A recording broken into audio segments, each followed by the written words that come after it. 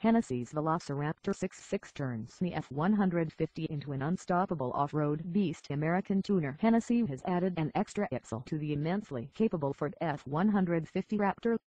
The truck is called VelociRaptor 66, and it's based on the four-door version of the brand-new, second-generation Raptor.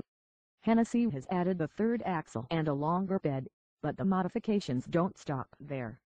The truck also gets a new bumper with a built-in bull bar for fog lights right above the windshield, 20-inch alloy wheels wrapped by off-road tires, locking rear axles, and a fully adjustable suspension manufactured by Fox. Hennessey hasn't made any major upgrades under the hood, meaning the 66 uses a Raptor Source twin-turbocharged 3.5-liter V6 engine that generates 450 horsepower and a generous 510 pound-feet of torque. The engine's output is channeled to the drive wheels, all 6 of them, via a 10-speed automatic transmission. Performance specifications aren't available, so we don't know what effect the weight added by the extra axle has on acceleration.